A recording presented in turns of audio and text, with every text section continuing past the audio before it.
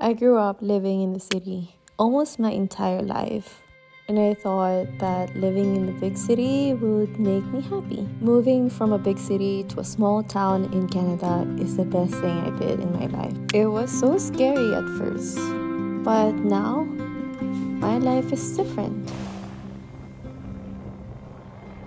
It's just so beautiful here, so remote. I mean, you can see some people here camping, but not so much. I mean, I heard about Wasaga Beach in Ontario, and they said they found a lot of poop. Here, pretty sure, no poop. Maybe somewhere, but not here.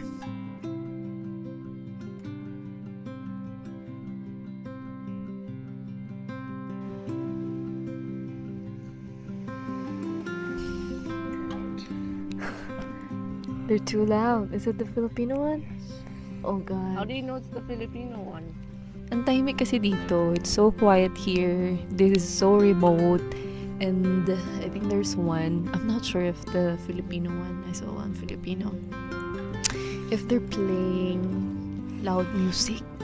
So guys, if you're gonna go to a place, remote place like this, for the love of God, please don't play loud music. Just be respectful to others.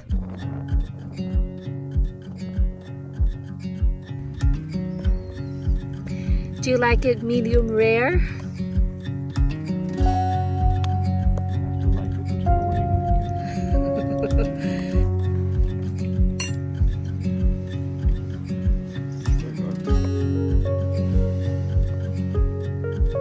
So it's been 2 years now since living here in a rural, remote area here on Vancouver Island.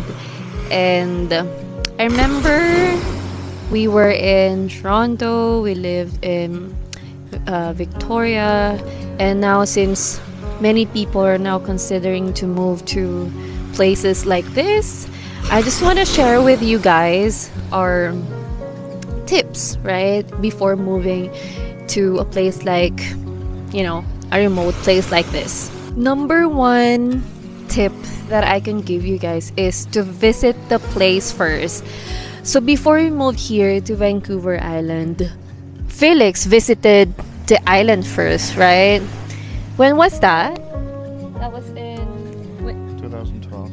2012 during his working holiday visa. So you kind of have like the idea of what it looks like, what it's like here, right? That's a great idea to visit it first.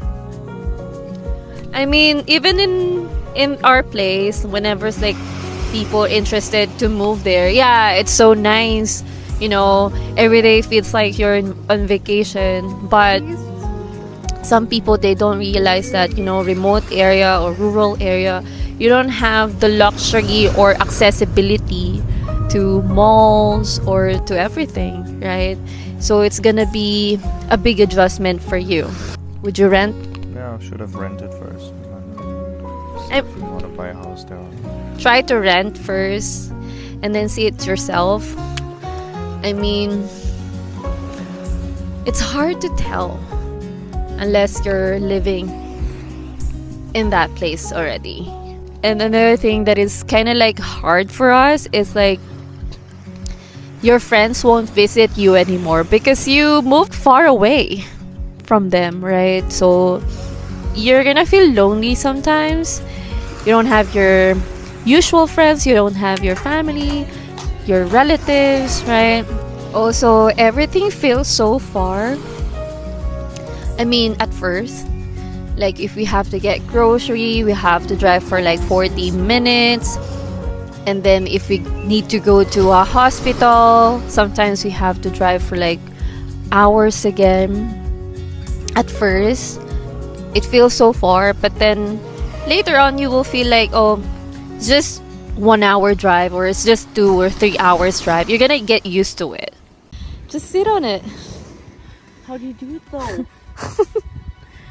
I got...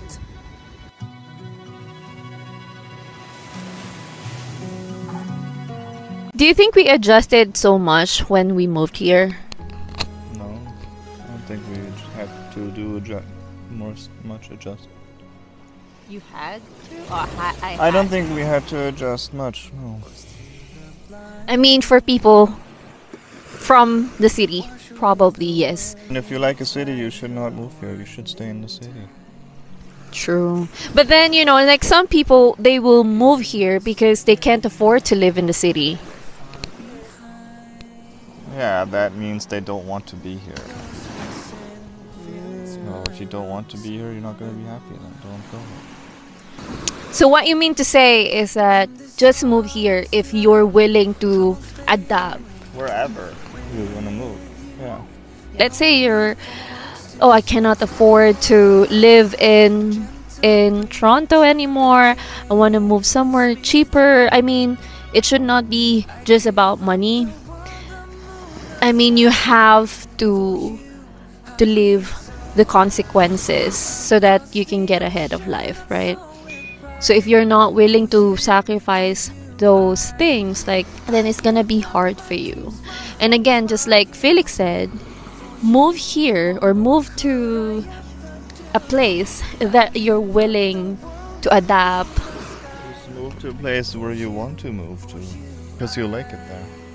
So we're about to prepare now to sleep, and we're gonna see you tomorrow. Goodbye. Say goodbye. Goodbye.